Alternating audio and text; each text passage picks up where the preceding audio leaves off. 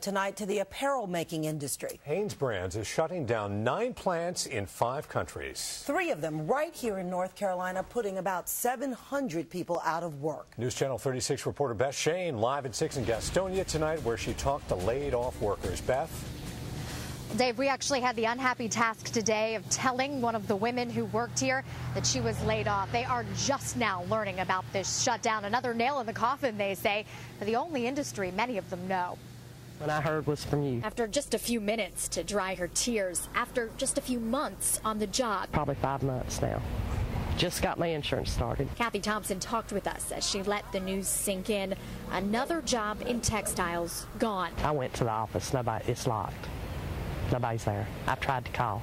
No answer. We were on the job at 6 o'clock last night, and at 6:30 we had no job. The 140 workers here, a family of sorts. The only friends we have outside here is us. They're the last in a dying breed as textile jobs head to China. A second-generation mill worker, Thompson says it's just more proof her family's lifestyle is gone. We have nothing. We have nothing to... We just have nothing to look forward to no more. Well, inside, those machines are turned off, but the workers have been told they have about 60 days of pay coming to them now. Tonight at 11, we'll talk about how some of them plan to move past a life in textiles. Live with our mobile newsroom in Gastonia, Beth Shane, News Channel 36. Boy, such a